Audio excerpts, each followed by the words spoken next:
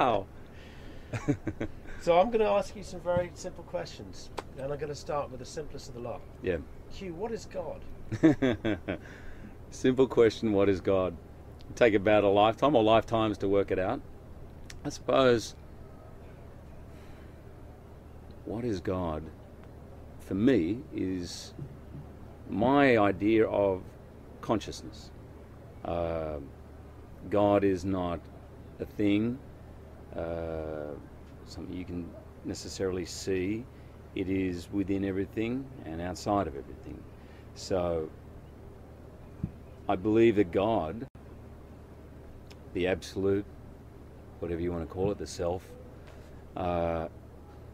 is unchanging, is therefore pretty much everything I'm seeing has an element of God, but you couldn't call it God because everything changes. You, me, where we're sitting, this river, this planet has a life cycle, birth, death.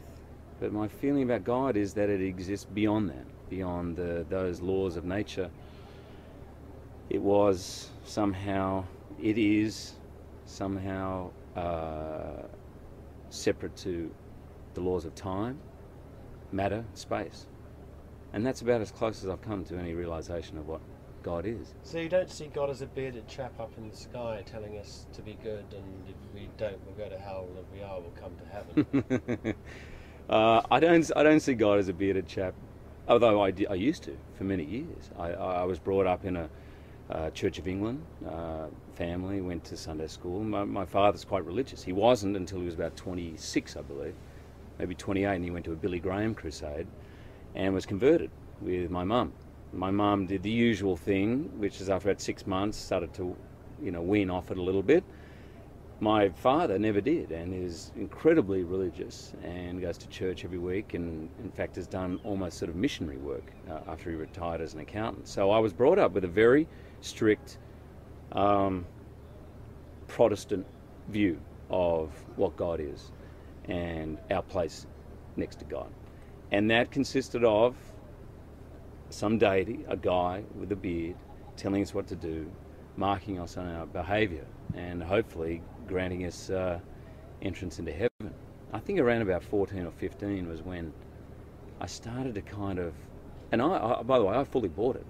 I would say I was a born-again Christian.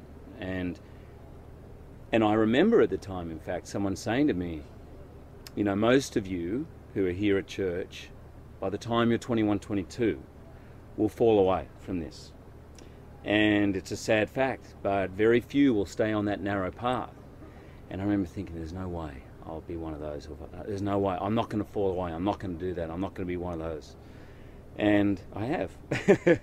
But funnily enough, I probably feel like the path to discovering why we're here, who we are, what it's all about, is truly a narrow path. I don't think many people follow it.